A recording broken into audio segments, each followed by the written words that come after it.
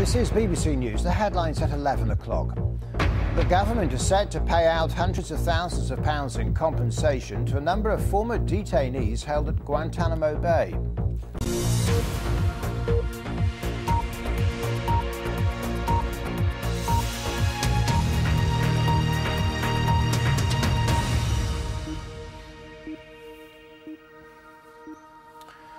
Well, hello, very good evening. And the breaking news tonight is that a lawyer connected to the Guantanamo Bay detainees has, or to some of them, has tonight confirmed that the government has settled a case brought by a number of men who have alleged that the British security services were complicit in their torture. Several millions of pounds are apparently set to be paid out to the men.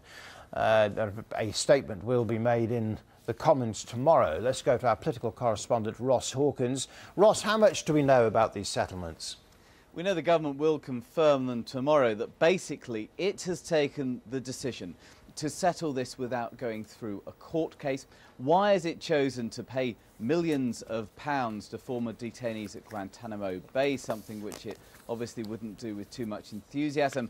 For a number of simple reasons, principally that if there was a court case, it in itself could cost tens of millions of pounds a year, but also it would risk the disclosure of sensitive documents that relate to the way the intelligence agencies work and that the government does not wish to be placed in the public domain. One senior source has told me in the last hour that almost 100 intelligence officers were engaged in preparing for these legal cases. The government wants to get beyond that. It wants to get to a judge-led inquiry, which was announced by the Prime Minister in the summer, that will look into the rights and wrongs of these cases in general terms, of what the intelligence agencies were doing, whether they were acting appropriately. What we will not have, though, is a court case, an individual testimony from the individuals themselves. They will receive, in short, the taxpayers' money, and they will fall silent on the matter.